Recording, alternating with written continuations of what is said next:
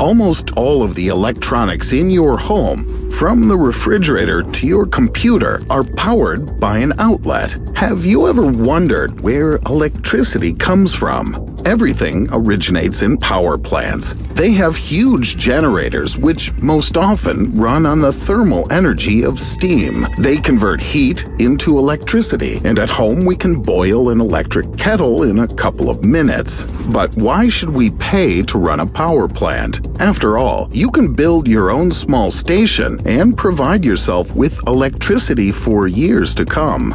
But it turns out that everything is not so simple. People have been trying to build small home power plants for a long time. As a rule, this doesn't end well. Some have even died during the construction process, but that's definitely not for us. Today, we'll try to make our own nuclear reactor and use it to arrange a nuclear party on a desert island. At the end of 2020, an event thundered in the world of science. A 12-year-old teenager named Jackson Oswalt assembled a nuclear reactor at his home. The boy managed to build a Farnsworth fuser relatively inexpensively, a device that allows you to control thermonuclear reactions. The fuser cost Jackson $10,000 and took 2 years to construct. Most of the parts the teenager ordered off eBay. Do you think that the young physicist was able to provide his home with electricity for many years?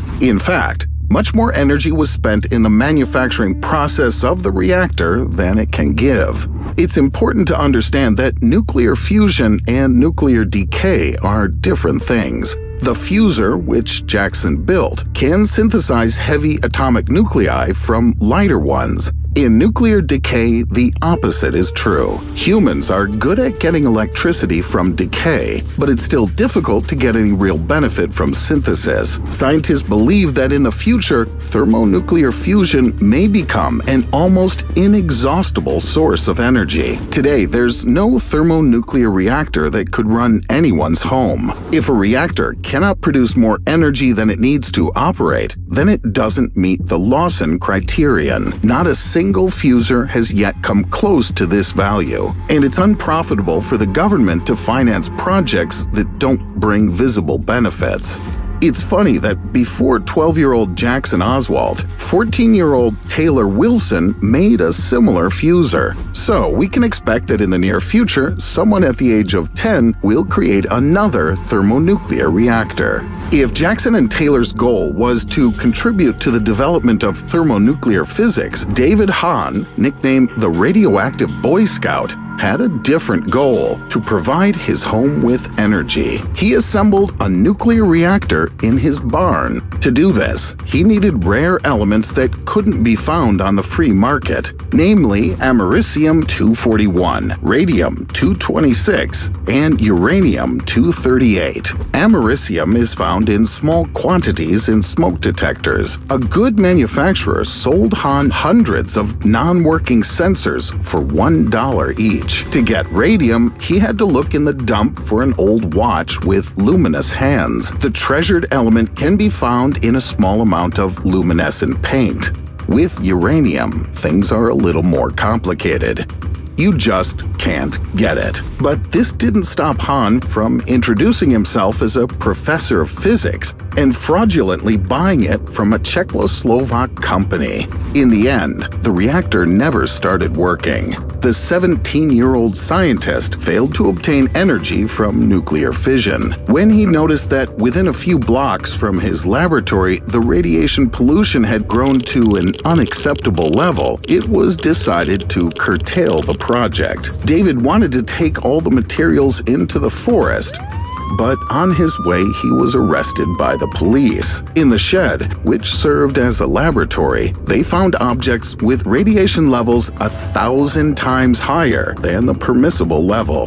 22 years later, Hahn died, not from acute radiation sickness, but from alcohol poisoning. There's only one conclusion: you shouldn't build a reactor yourself if you aren't an engineer at a nuclear power plant. You run the risk of causing great harm to the world around you, and also ending up behind bars. On the other hand, There are times in life when desperate steps are needed. Imagine you're crossing the Pacific Ocean in a small ship carrying old broken computers and tritium capsules. This metal is used to generate weak electricity and to illuminate the elements of some devices. Suddenly, a terrible storm begins. The team loses control of the ship and it crashes into a rock, after which it begins to sink. You realize that death is inevitable. In the confusion, you find containers with the things necessary for the reactor, climb onto the floating remains of the ship, and wait for your raft to be washed ashore. After a while, you spot the shore and swim up to it. After exploring the surroundings, you realize that you've been brought to a desert island. The only question that bothers you is, how can I get out of here? Suddenly, an idea comes to you: to assemble a nuclear reactor from improvised means in order to provide yourself with electricity, and then use this energy to power a powerful laser that can send a distress signal up into the night sky. You'll have a chance at being noticed by a passing helicopter and survive after such serious trouble. We won't be able to assemble a full-fledged uranium reactor like at nuclear power plants, but we can use tritium capsules to build a beta decay system. This capsule can be ordered online for $10. You're just lucky. Let's get started. Try not to break the capsule, much less burn its contents. In both cases, your body will receive strong radiation. The energy from the decay of tritium needs to be collected on a solar panel. You can find this in a calculator among other computer junk. To prevent the particles from scattering chaotically, they need to be focused. To do this, wrap the tritium capsule with foil. Now, take off your glasses if you have a pair. Remove the lenses from them and install them in such a way that the beam of beta particles hits exactly on the solar panel. It's better to construct everything within a small box made of thick cardboard so the device doesn't fall apart. Now, we connect the wires from the solar panel to the computer board, which has an LED. We give it a minute for the battery to charge and observe the LED lighting up. Congratulations, the reactor is operating.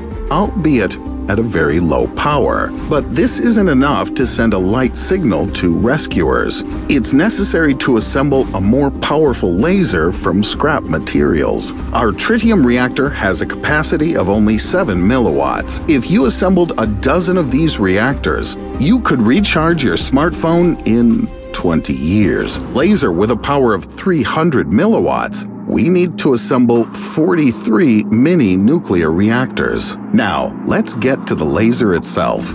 Digging through the computer parts, you find an old Chinese illuminated pointer, a broken floppy drive, and many printed circuit boards.